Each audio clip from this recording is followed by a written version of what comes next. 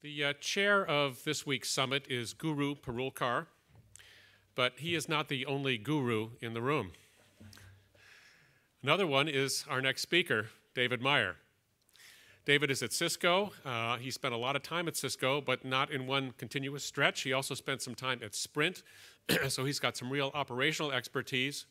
But throughout his career, he's really been a leading voice in how do we make sense of all this. He's been on the Internet Architecture Board and in the IETF. He is currently on the President's National Security Telecoms Advisory Committee for Next Generation Network Task Force. And he has perhaps a deeper understanding of what this all means and how you make it happen than most anybody else. His perspective is long-standing and broad, and it is also very deep. So I'm pleased to welcome David Meyer.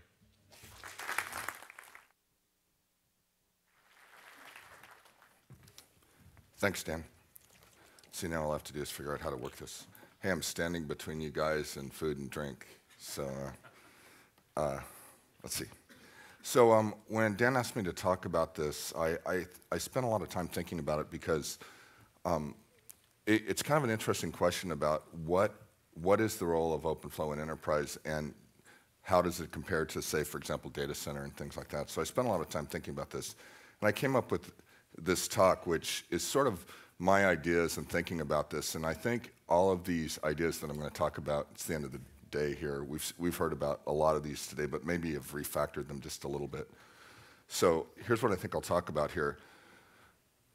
A bit about what the problem space is for enterprise, a few use cases, and I want to reflect a little bit on the promise of what OpenFlow SDN is really all about, and through a use case, and then I'll just close it up with a few challenges and what I think are open questions. So what's the problem here? So as far as I can tell, and I've heard this from everyone I talk to, basically enterprise architects and networks and network engineers are being presented with the challenge that they need to basically provide state-of-the-art network infrastructure and services while at the same time making it cheaper, minimizing the TCO. That's a little bit of a tough job. And the thesis here is that it's the lack of ability to innovate at the network, in the network, that results in the inability to keep pace with user requirements and to keep the TCO under control. And it turns out this is a surprisingly general problem, or maybe it's not so surprising to some of you. But what I've heard from people, or what I continually hear from people, are things like, oh, well, I have a new iPhone. I have an iPhone 4S. I got one, by the way. It's a pretty cool phone. I just walked into an Apple store and got it. Or I need to have my building be green. I need green networking in my building. And you never built the network for that. And what it really means is that these people are faced with this constant stream of new requirements. I think, I think someone just said it's just that the perimeter of this is changing it all the time. So, okay, you can state that, but what's going on? What's the problem? Well, I like Google Images, so I typed enterprise network in Google Images, and I got this. And I looked at it and I thought, yeah, okay, that maybe that is the problem, maybe. But what about it is the problem? Well, it's kind of this. It's that every device on this is different. There's firewalls, load balancers, switches, routers, and every other kind of thing. So there's no common way of thinking about the boxes in this network. They're just all individual entities. The second thing is that the people who have to build and operate this have an extremely myopic view of it. In other words, they take a box view of this rather than a network view. And the third thing is that the policy that the network's trying to implement is deeply intertwined with the configuration of the network. And the network itself is the database of records. So this is all of these things conspire to make this a pretty tough problem for folks in this business. So, this could be the problem. See, but, it continues because at least Ethernet's still simple, right? Over time, Ethernet's getting more and more complex too. So even the simple things are getting complicated. It's simple. So what we wound up with was this. This is a sort of an example of a sort of a mobility scenario. But basically, what the picture is showing you is you have many protocols, many touch points, few open interfaces, few or no or no abstractions. So you have this complexity that's growing. And so as a result, what you see is something that you see kind of a curve for the network that looks like this. So you want the network to be robust, but it's getting more complex. So if you look at the curve, what winds up happening is you can increase the robustness of the network to a certain degree by adding more complexity.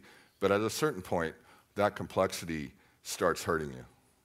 And that's what we're seeing today. So you have this, if you head to the long tail, what you notice out there is that you have more and more protocols, more and more kinds of configuration, and more interactions. So it's sort of this heavy-tailed curve of robustness versus complexity. So how's this all related to SDN and all of this stuff? Well, okay, so it's that there's something that's called a complexity robustness spiral going on. Now, I come from Eugene, Oregon, so I got to work in a Grateful Dead reference here. So this picture was drawn by Robert Hunter, who was the lyricist for the Grateful Dead at one point. The animal in this thing is called an Ouroboros, which means a worm eating its tail or something. But here's what winds up happening, is that let me back up just a second.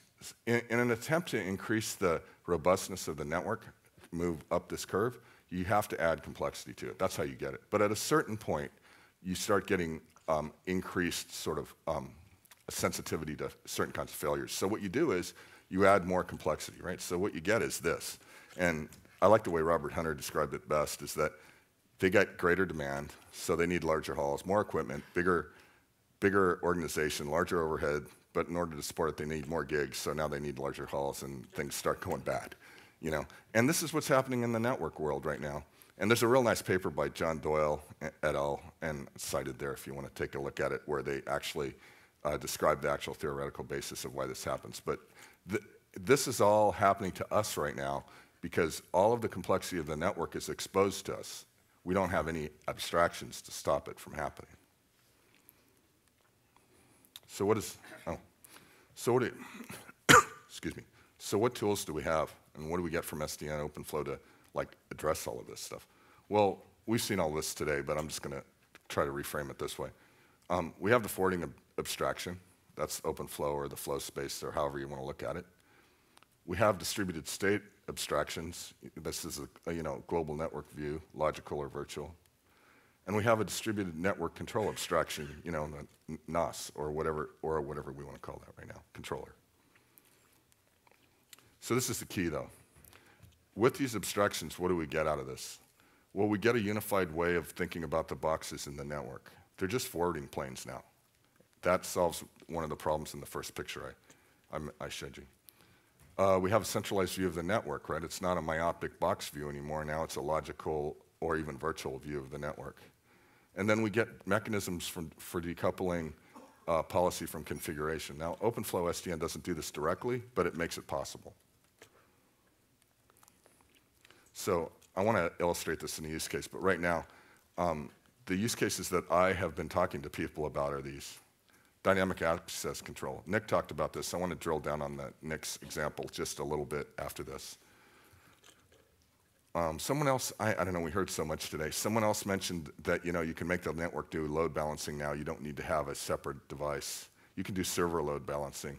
You can do interesting things like latency equalized routing. Do people know what that is? It's like you might want to slow down some packets because overall TCP throughput might be better. You can do firewalls, NATs, network virtualization, of course, and this, slicing is what people like to call us. You can also do energy efficient or energy proportional networking, which addresses the whole green question. And then adaptive network monitoring. One of the problems with network monitoring that we're having is there's too much data. Well, you might be able to using OpenFlow, tailor the kind of statistics that you're capturing from the network. So what is the promise of all of this? How does it all come together in the enterprise case? Well, as I said earlier, I really like this work by Nick and his folks at Georgia Tech. It's called Decoupling. I really highly advise this paper. It kind of really shows you easily how you can see what the promise of all of this is. It's by Nick and his colleagues. There's the URL. And basically, the study shows how the unified network view and of devices and the global network view allows this elegant decoupling of policy and configuration. And the context they did it in was this WAN, or wireless LAN authorization or access control thing. So what they did was, oh, I think I have a pic, so don't read this. I just yanked that out of this paper because so the things that are bolded are saying, there's a billion steps, okay? Just put it that way. There's a billion steps to get this done, okay? And that's an eye chart, but, there's a lot of things that have to happen to make this happen. And it's all done by configuration, and the policy is implemented through this configuration, and it's very brittle, very baroque, all like this. So what these guys did was said, well, why don't we just build a state machine that talks about what this has to do? And then I think Nick showed this, but this is the picture. So what you do is you build a state machine so that the controller can track the state of the hosts, and then it can just program the network in such a way that given what state the host is in, it gives it the right kind of connectivity. So it's really kind of a nice thing.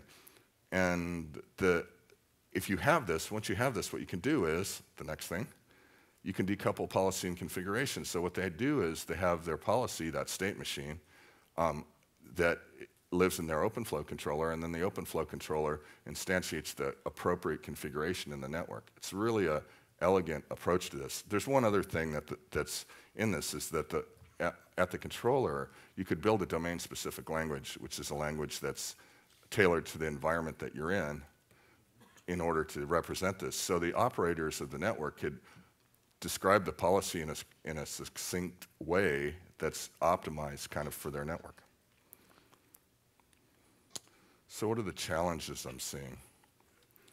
Well, one of the things that I think we all really need to think about and work on, and this is true not only in the enterprise case, but in all of the cases, is that we really need to think about what are the theoretical or scientific foundations of all this. SDN is a new way of thinking about networking. We don't have the 30 years of history behind us that we do for the sort of internet space.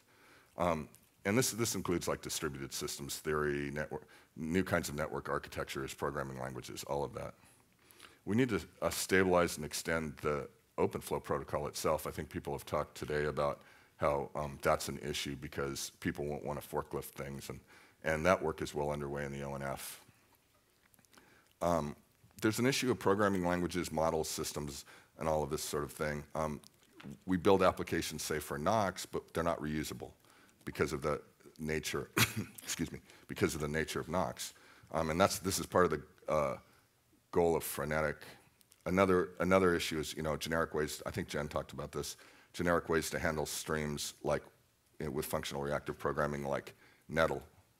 That's a very interesting thing. I really highly advise that. And then there's this issue of tool chains. If we're going to have software-defined networking and we're going to write code, we need tool chains. And what else? Hybrid model. We just talked about this a little bit. Hybrid model's a little bit thorny. If folks want to talk about that, look me up after this. Let's see. Scalability. One of the things that I wanted to ask, I was the guy with the Northeastern shirt who didn't get to ask the question. My daughter goes to Northeastern. Is that there are scalability concerns. Like someone mentioned flows. Somebody was mentioning how many flow setups per second you can do and things like that. There's proactive versus reactive flow instantiation. There's transactional throughput. These are all things we have to learn. And then on top of all of this, we need to build the operational tools and practices that allow us to operate these new kind of networks. And these are kind of generic challenges, but they are also acute in the enterprise. That's all I have.